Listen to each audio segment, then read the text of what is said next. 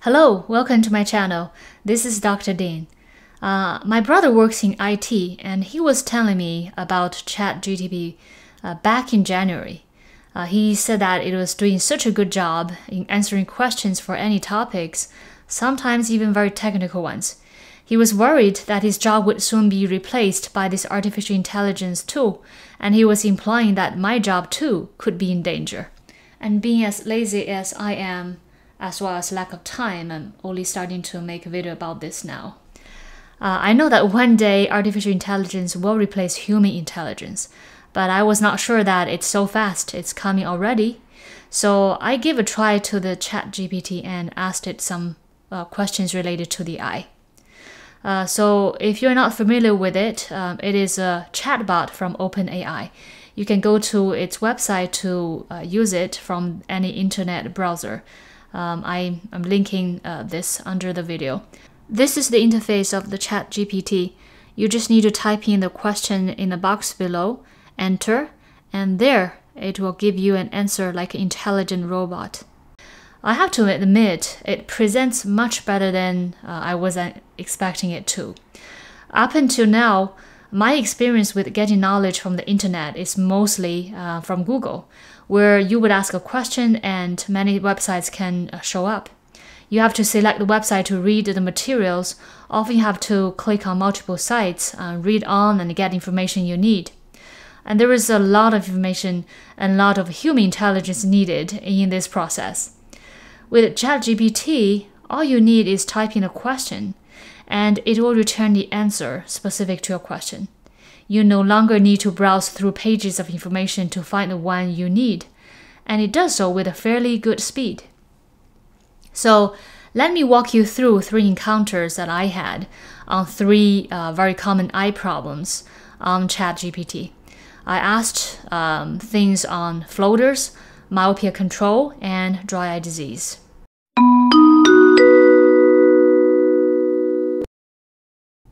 So I asked ChatGPT a question about floaters. I simply typed in floaters and it started giving me an answer. First describes what floaters are and what you see and when you notice them the most. And then it goes on to say that floaters also indicate a serious medical condition, such as retinal detachment. So a doctor's visit is warranted in this case. I go on to ask posterior vitreous detachment. And now the ChatGPT is able to give me the definition of this, describes what it does, what it involves, and the risk factors associated with this. It also says this is a normal part of aging process. However, with symptoms, there can be issues such as retinal detachment, retinal tear, and macular hole. It also gave treatment of floaters.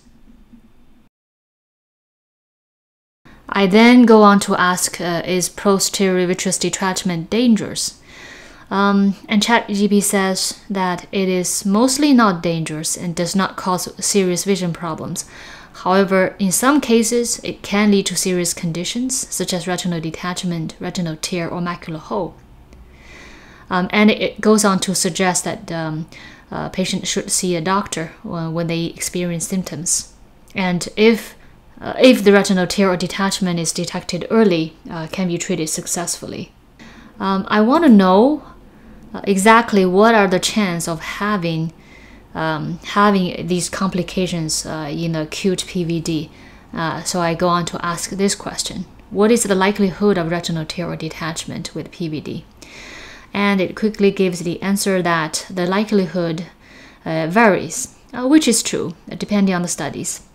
It also says that this is a common normal aging process, but it can have complications ranging from 1% to 10%. Depending on various factors such as age, eye conditions, and family history. It also did mention myopia as a risk factor and family history, and as well as a history of retinal detachment in the other eye. It goes on to say that this is highly variable, and so these are covering its bases. And in the end, again, it warns the user that if this happens, they should immediately seek medical attention. So another topic I wanted to ask is myopia control. So I asked what are the myopia control methods? And ChatGPT returns first defining what myopia is, describing what it is, and then gives me several methods related to control the progression of myopia. And these include multifocal contact lenses or glasses, orthokeratology, atropine drops, which are all major types of treatment. It also recommends outdoor activity and mentioning that having regular outdoor activity has great benefits to myopia control.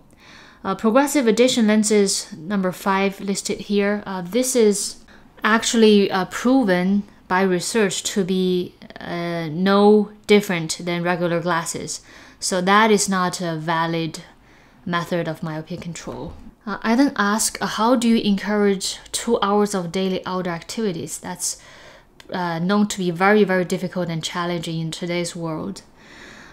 And it gives several methods which are not bad. So for example, it says that children should follow example of adults. It also suggests to make it fun and limit screen time and create opportunities for outdoor play. Make sure that parks, playgrounds, open fields where these are safe so children can explore and play freely. It also says to join organized outdoor activities such as clubs, teams, or programs for outside, and make it a routine to spend time outside and get creative. Encourage children to explore the outdoors by giving them the freedom to imagine and play. I think these are great methods. So a lot of challenges come from the lack of time parents have, the lack of structured outdoor time from schools, but it may be beyond the scope of ChatGPT. So I also want to know if ChatGPT is going to recommend some good artificial tears. I typed in a question. It first defines what artificial tears are, what they're used for, and factors to consider when choosing artificial tears. I like this part. So it's not just giving you names, but rather giving you a background information as to what and when to choose which type of artificial tear.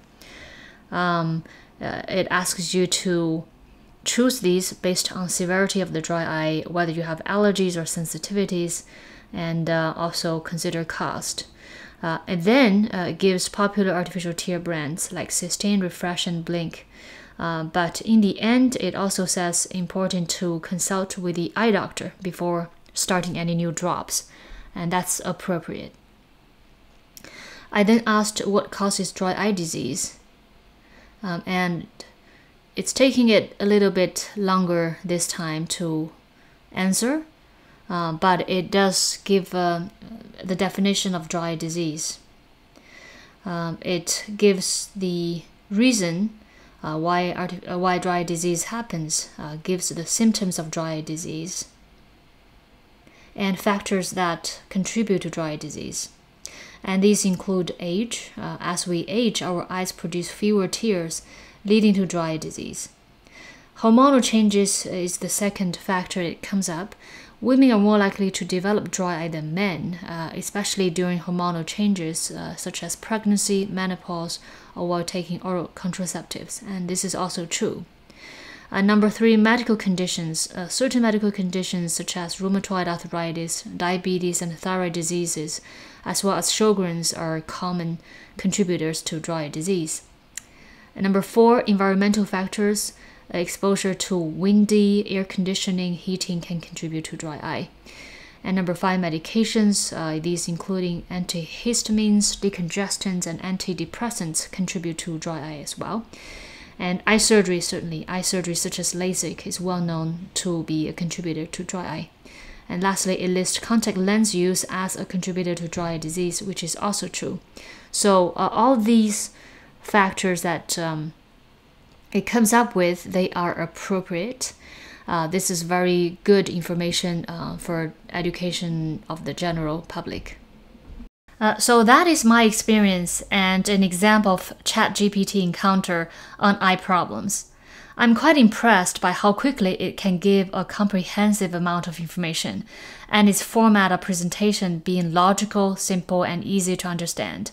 However, be aware that misinformation or out-of-date information can still exist.